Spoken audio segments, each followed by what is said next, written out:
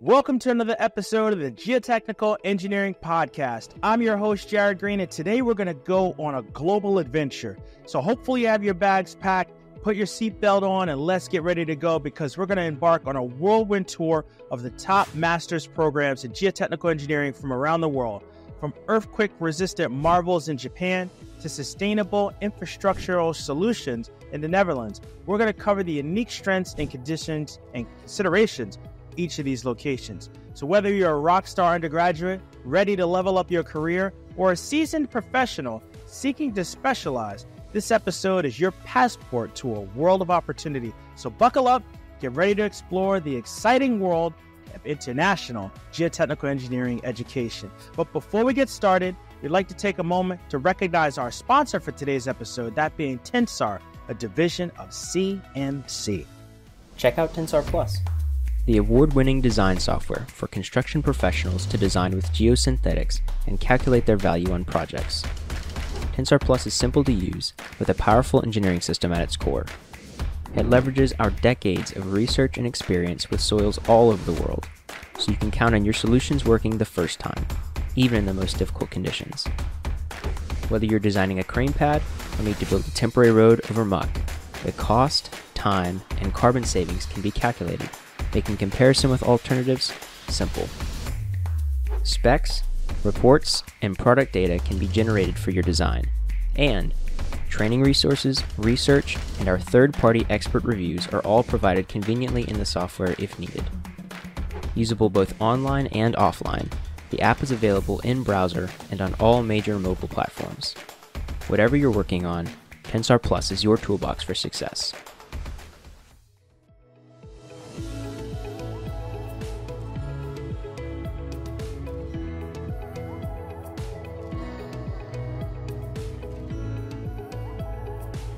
Starting in the United States, renowned for emphasizing research and innovation in geotechnical engineering education, the University of California, Berkeley, the University of Illinois at Urbana-Champaign, Georgia Institute of Technology, and the University of Texas at Austin lead the field.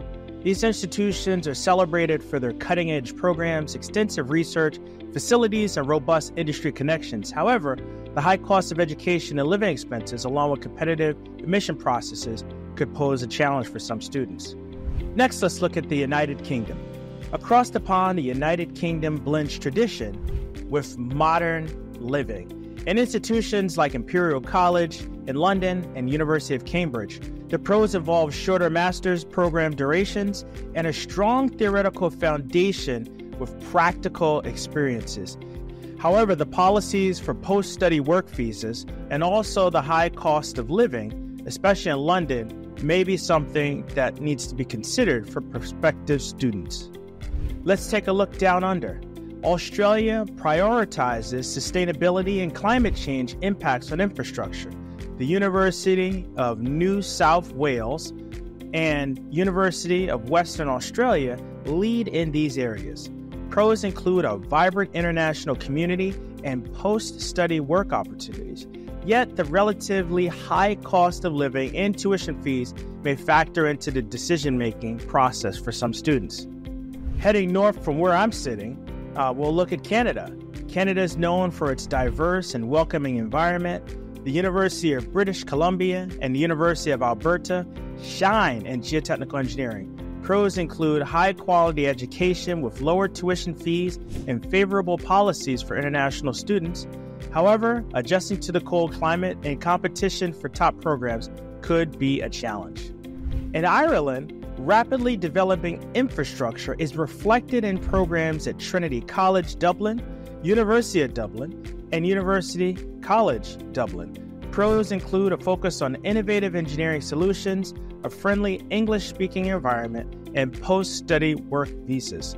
Limited institutions offering specialized programs and potentially high living costs are considerations. Japan, a country where tradition meets innovation, excels in the field of geotechnical engineering with a focus primarily upon earthquake resistance and environmental sustainability. Leading universities like Kyoto University and University of Tokyo offer advanced research opportunities and collaborations with industry giants. However, the language barrier and distinct cultural settings may require adjustments for some international students. In China, rapid urbanization and infrastructure development have propelled geotechnical engineering to new heights. Institutions like Shanghai University and China University of Mining and Technology are at the forefront, offering programs that blend traditional engineering principles with modern technological advancements. The pros include a large number of research projects and government investments in infrastructure. Potential challenges for international students include navigating the visa process and adapting to the local educational system. The Netherlands, with its unique challenges related to water management and land reclamation, places a strong emphasis on geotechnical engineering. Universities like Delft University of Technology and Utrecht University stand out for their research in sustainable and innovative geotechnical solutions. International students might find the open, collaborative academic environment and English-taught programs appealing, though they should be mindful of the country's high living expenses.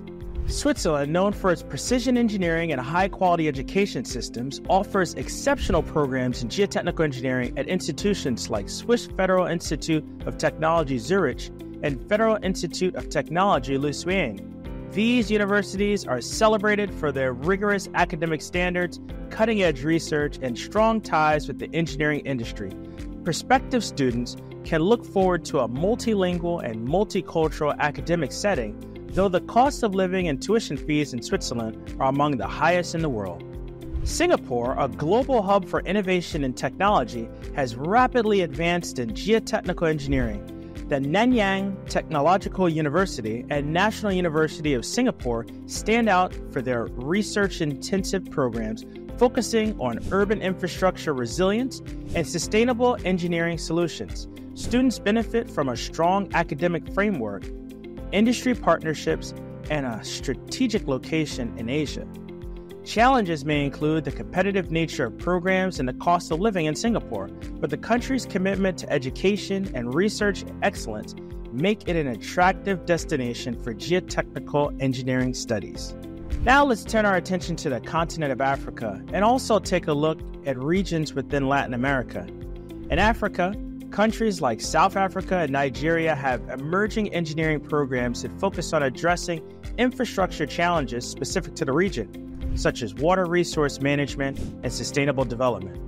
Universities like the University of Cape Town and the University of Lagos are at the forefront of these efforts, offering interdisciplinary programs that blend geotechnical engineering with environmental science and civil engineering. Similarly, in Latin America, countries like Brazil and Mexico are investing in geotechnical engineering education to support their growing infrastructure needs, such as the University of Sao Paulo and the National Autonomous University of Mexico offer robust programs that emphasize the practical application of geotechnical principles in areas like transportation, energy, and urban development.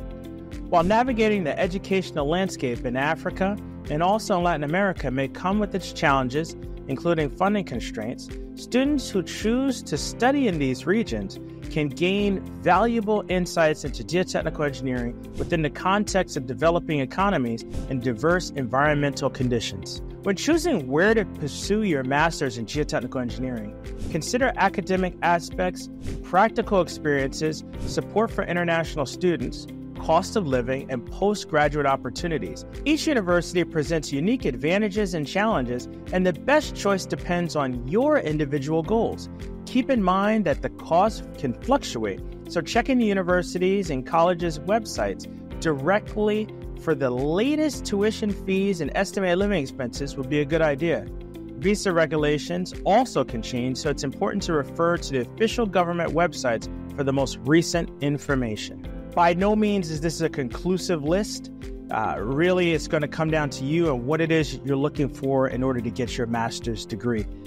We do stress that when you have an undergraduate degree in civil engineering with a focus in geotechnical, after you work for some time, you're going to see that you really do need to go back and get that master's degree. So hopefully this episode gave you some things to consider if you're considering going back. I know we did focus in on costs a lot just because it's a big concern for students. And a number of universities do have fellowships, scholarships, research opportunities, and grants that help to subsidize the cost for the educational pursuits. So definitely reach out to professors and things of that sort when you're looking for your school. But in conclusion, the journey to pursue a master's in geotechnical engineering is a voyage of crucial decisions, from selecting the right country to choosing the university that aligns with your personal aspirations. Each step shapes your educational experience. Now remember, the foundation that you build during your master's program will support your career for years and years to come. So safe travels on your educational journey, and we hope that we provided you some content that's going to be helpful on making that decision. I hope you enjoyed the episodes today. We would love to hear your feedback, comments, and/or questions. Please feel free to go to geotechnicalengineeringpodcast.com, where you'll find a summary of the key points discussed in today's episode, as well as links to any of the resources, websites, or books mentioned during this episode. Until next time, I wish you the very best in all of your geotechnical engineering endeavors. Peace.